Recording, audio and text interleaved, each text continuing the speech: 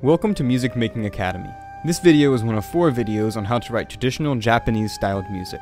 This video covers the basics of Japanese instrumentation. Links to the other 3 videos on the Akebono scale, the Yo scale, and the Iwato scale are in the description below. Please note that this is only a brief overview of Japanese instrumentation. We're only going to go over a few basic fundamental instruments. First we have the koto.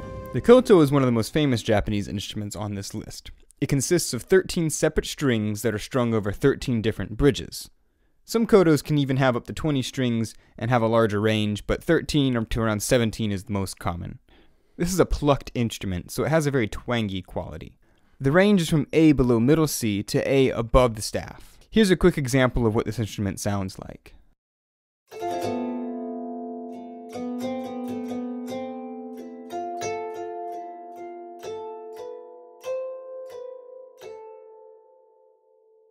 This being a plucked instrument and not a wind instrument or a bowed instrument, it's pretty easy to find good VSTs for it that are fairly inexpensive or even free.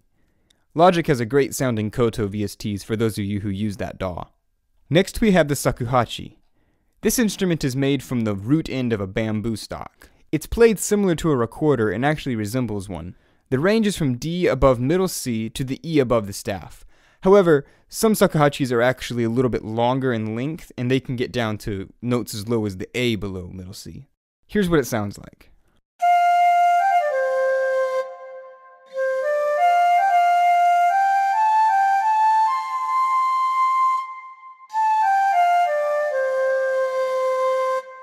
If you're looking for a good starter VST to start experimenting with this instrument, you can pick one up over at Contact Instruments. They have a free library that has some basic instruments in it, and the shakuhachi is one of them. Next we have taiko drums. These drums are very large and have this huge resonant sounding body. They're most commonly heard in music trailers in Western culture. Historically they were a war instrument.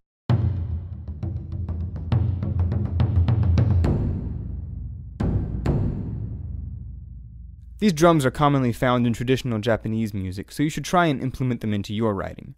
Logic has a good taiko drum VST built in, but you should be able to find a good inexpensive or even free one somewhere online, seeing as how it's a percussion instrument and they're relatively easy to sample. One other thing I would like to add is I like to use strings when I'm creating some sort of Japanese sounding music. It's not necessarily a traditional instrument, but it blends well with some of the other textures. Here's an example of how all these can be used together.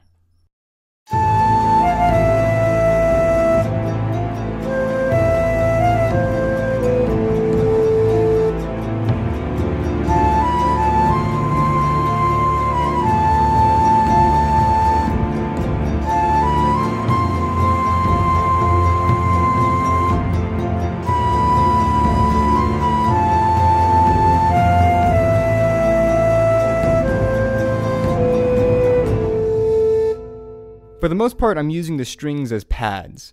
They're simply laying down the fundamental harmony and creating a sort of droning texture. The koto sounds really great simply running up and down Japanese scales. I find the shakuhachi to be a good lead instrument, and that's why I featured it in that particular example. The taiko drums do a good job of filling out the low end. I use them more so to fill out a texture like you heard in that example. Thank you for watching this video. Feel free to check out the other 3 videos on the Japanese scales, and I hope that this video in particular helped you with some of your own personal writing.